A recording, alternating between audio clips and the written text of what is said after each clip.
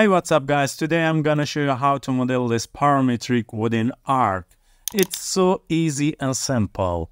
Before we start, please subscribe to our YouTube channel if you haven't already, and don't forget to like, comment and share the video with your friends. So let's jump in. This is our base. I want to create that parametric wooden arc right here. So at first, draw a rectangle here like this, and by using arc tools, draw an arc here like this. Then erase this line and select all and make it a group. Let me go to this group. Then take an offset from this one by 40 centimeter. Then by using move tools, move this edge up to here like this. Now let me draw a guideline from the midpoint here up to here like this.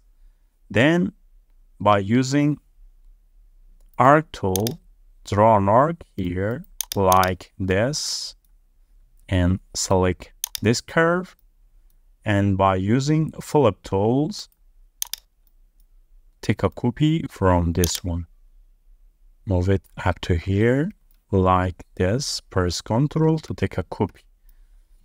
So now erase this line and this curve because we don't need them anymore, like this, and let me extrude it by 50 centimeter like this.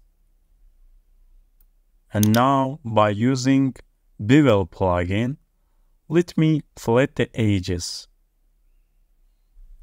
Click on this option and then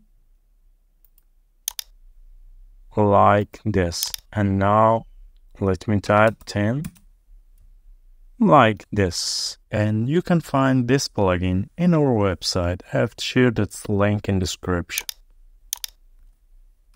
10, enter, like this. It's so easy and simple. Let me select all and make it group again. And by using soften edge, hide additional lines here. So now let's use a slicer 5 to cut this shape into layers.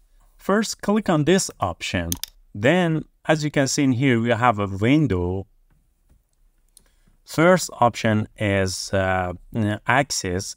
And here you can choose that axis you want to slice your shape. For example, in this shape, I want to use axis Z. And also in here, you can determine spacing between them, and also thickness. You can determine thickness. Click on OK. And now let me put a color.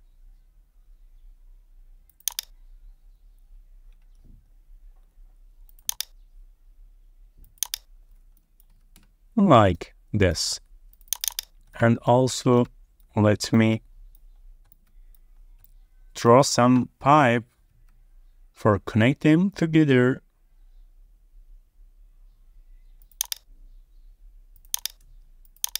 Ones here like this. Let me make it component. Take a copy from this one up to here and select all and take a copy here too. Now let me select one of them and extrude it. Extrude it up to here.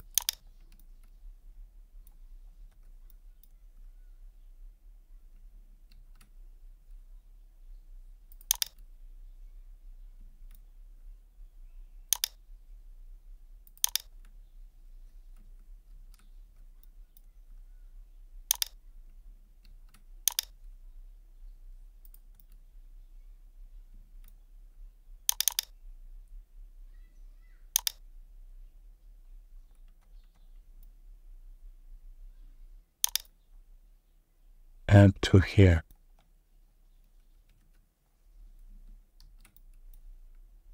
And once here.